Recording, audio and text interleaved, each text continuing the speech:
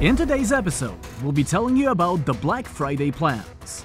We'll also be showing you the changes we've made to the new interface, as well as answering your questions. Hello tankers! The time has come for the biggest discounts of the year. Don't miss the Black Friday sales in Tanki Online. Today, an Arctic discount cyclone sweeps over the shop items, capturing challenge stars, containers, gold boxes, and much more, sweeping away half of their cost. This cyclone also brings a moderately warm breeze into the garage area, and a rare westerly wind, combined with thunderstorms and lightning, are expected. Such wind occurs where atmospheric pressure rises, which inevitably reaches 70% on Hazel's Care scale. Micro upgrades and speed-ups promise to match the weather and be lightning fast. We will also see pouring tropical rain in the shop from special offers. Let me remind you, in the last episode of the vlog, we dwelt in detail on Ultra containers. This time we can tell what was hiding under the question marks. On Black Friday, you can find in Ultra containers all Ultra and XT skins, and even the Steampunk skins for Mammoth and Twins, along with the Crisis drone. If you have been saving up crystals and tank coins for the whole year, now is the time to spend them wisely. Remember when we announced new audio in the interface? As of this week, you can already hear it. In the lobby and garage, we have ambient sounds. And in the shop, there's pleasant music for a quiet walk around the counters. Let us know in the comments how your ears feel in the new atmosphere. Those who are closely following the updates on the test servers know that we are preparing the next HD skin, and that it will be an HD skin for the Twins turret.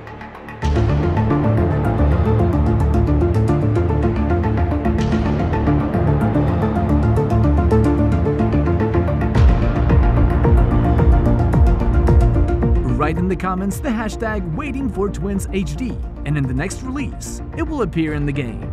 There's not much longer to wait.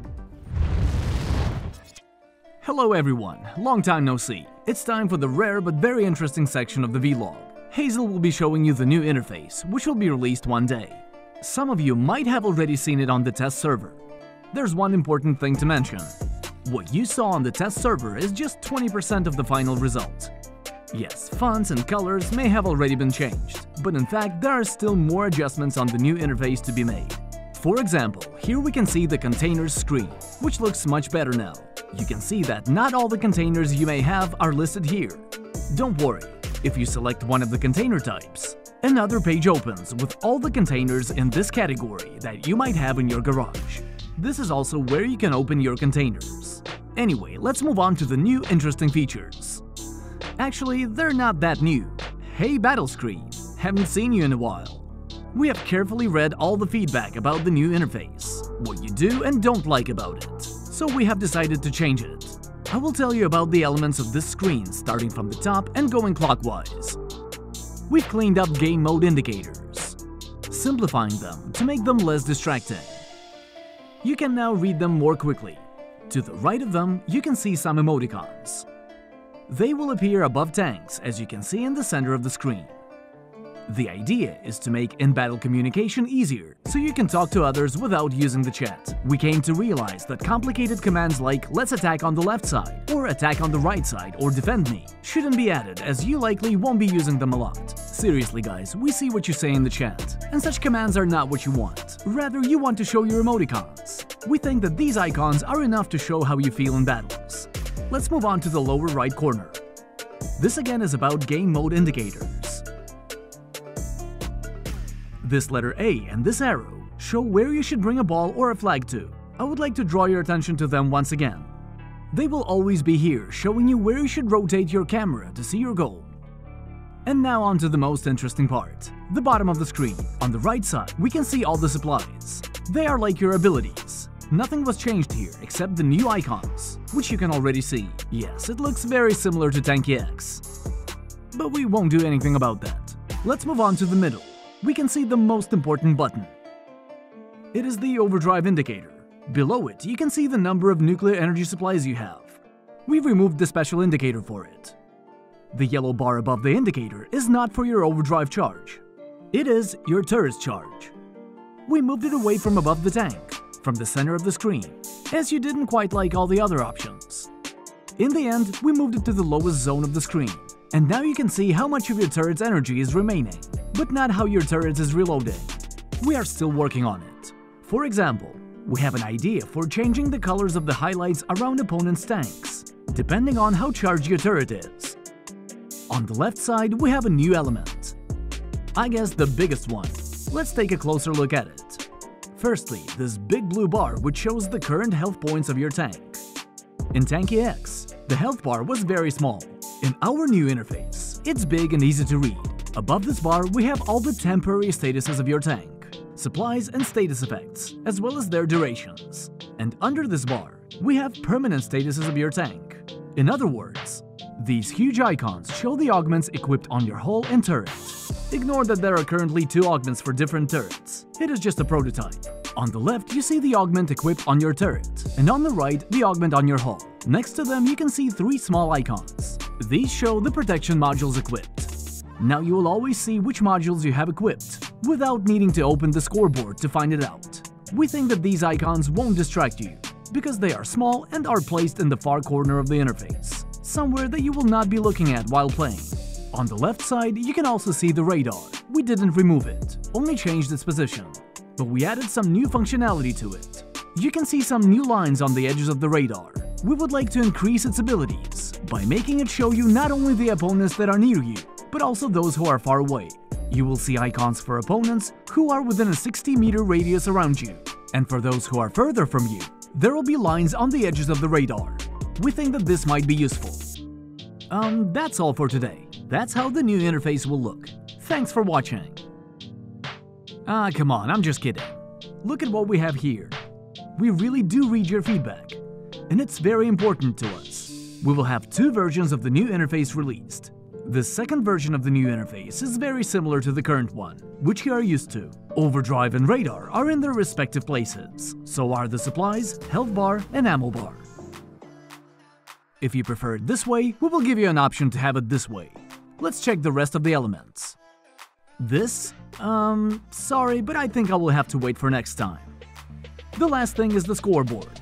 No changes here. We have all the usual elements here. Well, the only change is that we decided to darken the whole screen when you open it, so you can quickly focus on the information you're looking at, and then return to the battle. Okay, one more thing, the login screen. The most important and coolest new element here is the button in the upper right corner that will disable background music. Yeah, we moved our main soundtrack to this screen, so it'll be less distracting for you. And in the garage, we will have the new ambient sounds. I hope you like it. Thanks for watching. In the next episode, we will tell you about pro battle changes and what will happen to the ideas we mentioned in previous episodes of the vlog. We have a batch of questions to answer, so let's hurry up. Why is the new map Chernushka not HD? We created the Chernushka map a long time ago, but due to Flash platform restrictions, we were not able to release this map, as performance values on this map were way too low. And now we have dozens of old maps to be remastered. Will you make sure that the HD turrets all have some unique animation or moving parts when firing like it was done with Smokey?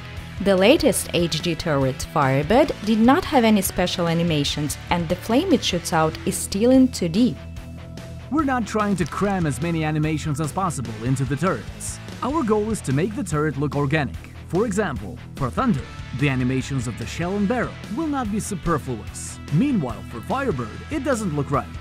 As for the special effects, we will work on them separately soon. Do you have plans to add new higher quality skyboxes to fit the new HD maps? The remaster of the Sandbox map is already using a new skybox. Will you add the tic-tac-toe minigame that is available in the mobile version to the PC version of the game? It's a good way to spend your time while waiting for a match without leaving the game window. We are tired of moving our tanks in the garage and would like another way to spend the time. According to the data we have, the average battle waiting time is not long enough to spend our resources on adding this minigame. However, map loading takes more time, and we will try to find something for you to do as you wait. Why has my gear score changed? I didn't do anything, I didn't change turrets. In a recent update, we changed the way the gear score is calculated. Previously, most of the points were from the turret and hull. Now these points are divided between the turret, hull and the drone. Why? In one of the updates this year, drones gained the ability to boost the power of your supplies, and this update reflects that. If your GS has dropped significantly, it means that you still haven't upgraded your drone and could easily lose in battles. We recommend that you urgently upgrade any drone during discounts. Do you plan to settle in and make permanent mechanics for a turret? So do you plan to reach the perfect balance and stop changing parameters of tanks? Or will you never settle down and give a turret a permanent statistics? Once in the history of Tanki Online, we sat down to develop the final rebalance, which would make everything right. It was the worst version of balance in the game. Balance parameters will be constantly adjusted to maintain a healthy meta. The addition of new content continues, the old meta is improved, and new mechanics appear. Otherwise, players would get bored playing the same stuff every year. Last time, you had to guess how many seconds it would take to destroy the Isida with 95% protection against Vulcan. The correct answer is 16 seconds. Congratulations to the winners! And here's the next question.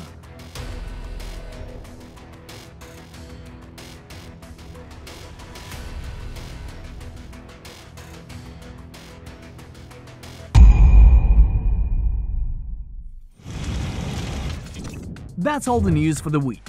See you at the same place next time. Don't forget to like the video and hit the bell to get a notification whenever we post a new video. Bye!